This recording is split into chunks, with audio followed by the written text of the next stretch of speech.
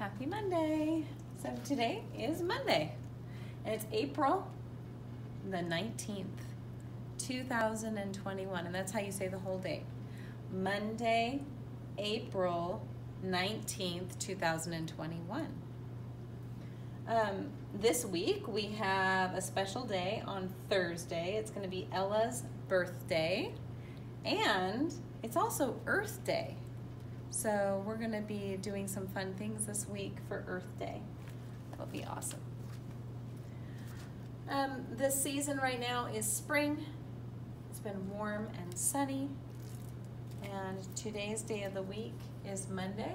If today is Monday, what was yesterday? You just look backwards one day. Yesterday was Sunday. Yesterday was Sunday, today is Monday, and tomorrow will be Tuesday. It starts with a T, Tuesday. And I will write the date, the whole date, when I just said to you that it is Monday.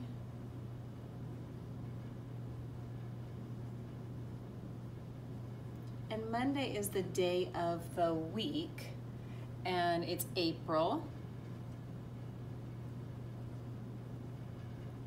April is the month. The date today is the 19th. The comma in the wrong spot. It's supposed to go there after the number. And then the year is 2021. The comma separates the two numbers. That's why it's there. April is the fourth month. So to write it the short way, you would write 4-19. Is the day that we're in April, and the last two digits of the year is 21. So that would be the short way to write the date. We've been in school for another day, so I'm going to put another stick in. Now instead of 147, this is going to change because I just put another one in. This is going to change to an 8. But the rest of it stays the same. I haven't changed the tens, I haven't changed the hundreds.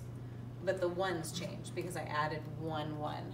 So that instead of being 147, it's 148 because I added 1. Okay. We've been in school for 148 days.